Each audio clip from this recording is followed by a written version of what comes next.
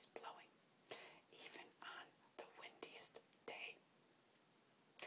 Hummingbirds utilize cover near gardens and feeders in between feeding sessions. Dead snags or bare twigs in nearby shrubs become favored resting spots and can be predictable places to search for perched hummingbirds. Keep in mind, too, that hummingbirds favor slim, downward sloping branches over open areas for their nests, just the sort of branches that border your open yard and gardens. Keep this in mind when trimming in the early spring. The importance of diversity. A wide open grass lawn with a lone butterfly and hummingbird garden in the middle of it may attract some activity, but probably very little compared to an area with lots of options. Diversity is the key. Incorporate into your plan formal and informal gardens, natural or weedy areas or edges, plantings of trees and shrubs, a wildflower meadow, and the minimal amount of lawn you need.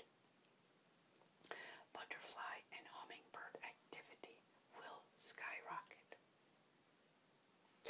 Visit other gardens for layout and design ideas. Number 1. The Cape May Bird Observatory's Cape May Birding and Butterflying Map highlights a number of public gardens in Cape May County.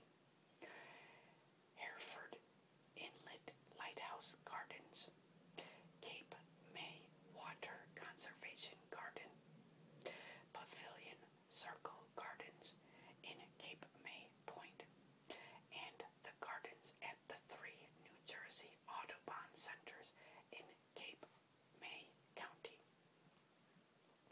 Number 2. Cape May Bird Observatory, CMBO, and several other New Jersey Audubon Centers host tours of private butterfly gardens in New Jersey each summer and fall. 3. The Model Backyard Habitat at the CMBO Center for Research and Education in Goshen, 600 Route 47 North, includes extensive butterfly and hummingbird gardens and habitats. And 4. Each of the New Jersey's Audubon centers have wildlife gardens to explore and learn from. Work with what you already have. Incorporate your gardens into available spots.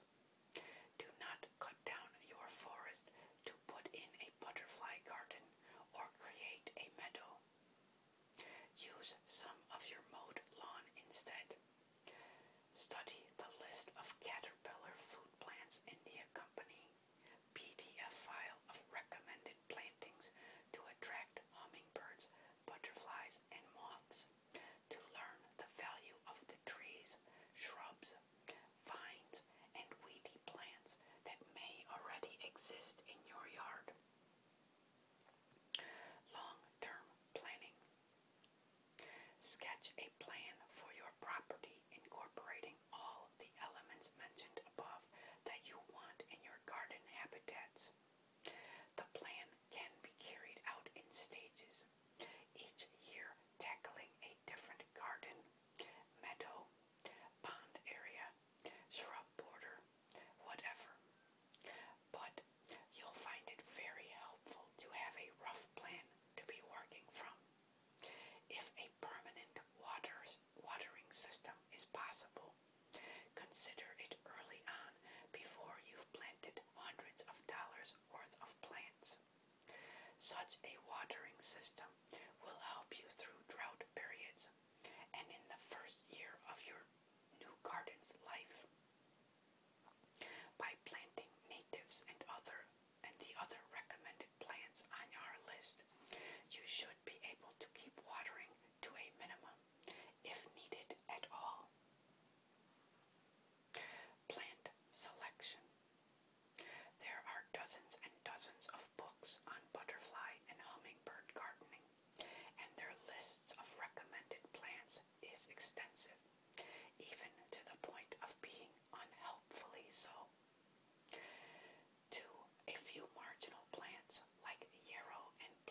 Susan have slipped onto these lists and are perpetuated in book after book.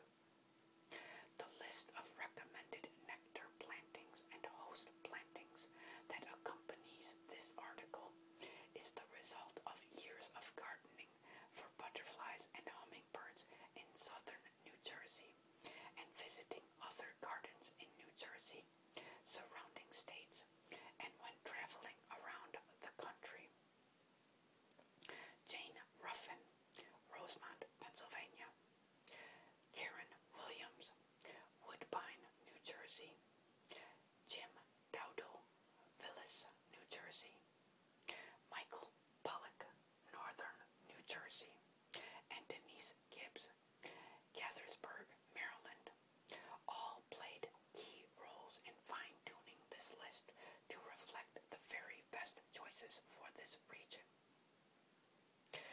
As you review the list, you'll see that certain aspects of it make it highly useful.